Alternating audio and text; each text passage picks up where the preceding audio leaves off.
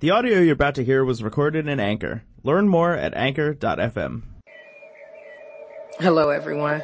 I genuinely had nothing of quality to share this evening. Life was not as eventful as it has been the past two podcasts because I'm sleepy. I'm tired. I uploaded a video to Instagram that I took down after a while of me just ranting. I went to bed at a reasonable time last night.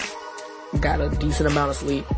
Woke up saying cantaloupe, cantaloupe, cantaloupe, cantaloupe. I don't know why.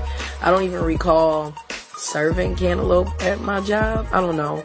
My day job is preschool teaching, so we give them a lot of fruit, a lot of vegetables and whatnot.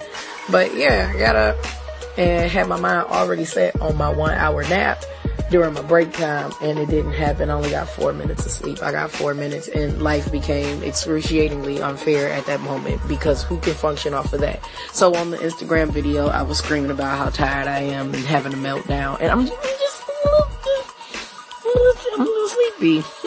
I got a lot of stuff on my plate though, and it's the perpetual fear of forgetting something important that robs me of quality sleep, except for Saturday evening. Saturday evening is the only time in a whole week that I go to bed and I just feel like nothing can stand in the way. I'm not getting out for nothing.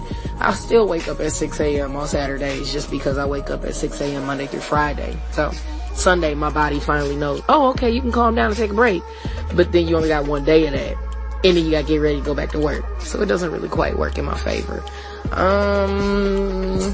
Since I really don't have much to say, I won't make this podcast long. There's no point in it. At least tomorrow I'll have some things a little bit more eventful to say.